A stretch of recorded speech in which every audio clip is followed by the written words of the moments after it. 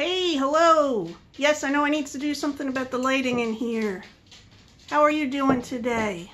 I think today's the 27th of April. It's a Tuesday. And yesterday, Bob and I got our second shot, our second COVID-19 vaccine. And I'm doing okay. Just my muscles feel a little heavy. But other than that, I'm doing fine.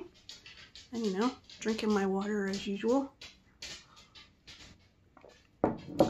And Sunday, Bobby and Dave came over, and Bobby came to pick up his banjo, and I'll show you a little bit of that right here. There's Bobby. Oh, wait a minute. Look, there's Bobby. So you can see it's a bit dirty. And there's Dave. I closed it up to bring it up here. So. Oh, I got. Yeah, just let me have my bag. Let's see, what does the banjo look like? Yeah, it is that whole string. Yeah, it needs a string. Yeah, it's no biggie. It's normal. That's that little mini string. Oh, the mini string. Is that a technical term? That's what I call it, the mini string. I forget what it's called. It's pretty. It's a pretty banjo. They're all rusted. Well, the strings are. That's They all normal. have to come out, but. Can I feel the... Yes. Is that your artwork? Yeah, I just drew on it. It's like. It looks cool. Looks like a nice pattern. It has a MacBook on it and an Apple II. Can't do anything with it. What? Can't play it. How was that? Was that fun?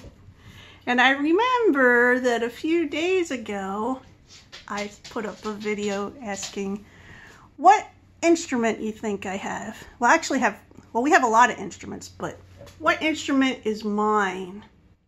I actually have 3 instruments, but some of them are just to goof off on. But I had said in high school I played piano and guitar. Not very well. And someone guessed that I play clarinet. No, I don't play the clarinet. But my sister played the clarinet in high school. And what was the other one? There was another guess. Oh, banjo. No, not banjo. Somebody said ukulele. I do not play the ukulele, but I think that would be fun. I wouldn't mind to learn guitar again, except for that it's hard to practice every day when you have arthritis. So, I don't know. Anyway, I think I've showed you this instrument before, but let me get it set up. First of all, here's a hint. It comes in this. Well, I bought this to hold it. Are you ready? Here they come.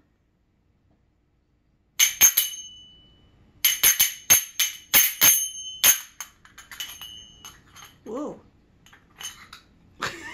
I need to adjust them because they're not... You can do this, or you can do... you know, I used to belly dance, Egyptian belly dancing, and play these sometimes. Like if you didn't have accompanying music, you could make your own beats, as it were. And there's a couple that I like. I'm not going to play them on here because it's so loud. It's so loud my camera was saying, push this button for concert recordings. So I'm sorry if that was too loud for you, and they need to be adjusted. So these aren't the kind that, you've probably seen these at stores where, you know, costume stores. These aren't costume ones. These are real ones. They're made of thick brass. I don't know if you can tell. They have like a design on them. I need to retie the ones for the top fingers because it's very loose. See how loose it is? It's not supposed to be that loose, but I think it's funny that I have these because my mom in high school, she was in marching band and she played the cymbals. I used to make fun of her for it. Because I'd say, do you ever play an instrument, Mom? She said, yeah, I played the cymbals. Okay.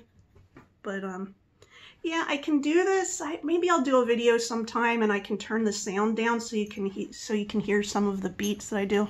There's one that I like that goes do-do-do-do-do-do-do-do, bing, do-do-do-do-do-do-do, bing. And then there's another one I like that goes do-do-do-do, ding, do-do-do-do, ding. Okay, I know they sound similar, but it goes with certain dance moves, you know, so. Which I promised my kids I would never do belly dancing on video. Not that they watch my videos. They never watch. So, I still have some costumes. I know how to make costumes. The dancer who trained me trained us to make all our own stuff. I mean, besides like I have a sword. I have a dancing sword. I didn't make that. But you know, I kind of miss it, but I haven't really found I haven't done it in so long. I mean, I do it around the house sometimes, not in front of my kids, but yeah. And I've choreographed some of my own dances too. I think that most dancers do. Maybe they don't. I don't know. Anyway, so if this is what you guessed, they're called zills. I forgot to say that. Zills. Okay. And in flamenco dancing, they have something similar called castanettas, which castanetta just kind of means little basket. And I think they're made of wood or something. I've never seen, well, I have seen castanettas up close, but I don't remember what they look like. So anyway, I put them in this little bag that has a scorpion on it because my sign is Scorpio. Just saying. Anyway. Take these off. So, I do have some other instruments that I goof around with, and I think I've shown some of them to you before. One of them is a tiny little drum. It's like this big, but it's just to do a little bit of beats when I just want to sit around and hit something. And I have this instrument that we got when we were in Mexico. We were on the Yucatan Peninsula, which is where the Mayans live, and we went to see the Mayan ruins, and excuse me, I guess you would call them the descendants of Mayans, but they have the Mayan DNA, so that's what the tour guides told us. But anyway, they make these instruments down there that are different whistles, okay, and they imitate different animals. Like one is like a cougar or something. I think my husband got the cougar one, which, I mean, when you hear it outside in the jungle, which is kind of jungly there, I don't explain it, like there's houses and stuff around, but the vegetation is jungle vegetation. It's a unique area because there's these, I don't want to go into specifics, but there's like these little holes, I forget what they're called, but there's these holes from caves underneath. I guess the way that the earth is formed, that water comes down when you go down into it, there's like plants growing around, and you can see the sun up there, and there's like a pool of water in the middle. It's really pretty. Anyway, the Mayan descendants there, a lot of them make these whistles, and one of them, there's like a famous one that's called like the death whistle or something. I think it used to get played at funerals or something. We didn't get that. I got the owl one because I love owls, so maybe I'll play that sometime. Maybe I'll have Bob play I think he got the puma or the whatever it was. So they have like at least 4 different kinds of whistles. Like one I think sounds like a frog. I don't remember. But I don't know what they're made of, some kind of clay, and they have beautiful designs on the outside, and they're hand painted. So if you ever go down there, if you're ever on the Yucatan Peninsula, and you're like, what should I buy here? Because they're all selling, listen, they're going to say just $1 for everything. And I don't think they speak a lot of English. Somebody probably told them it was a good idea to say just $1, but they're talking about the refrigerator magnets. Most of the other stuff, some of it is stuff that's made for that area, and some of it is stuff made by local people. And these whistles are one of those things. So I would suggest, if you go there, to buy those because they're very unique. Anyway, so I have to take the dog to the vet today.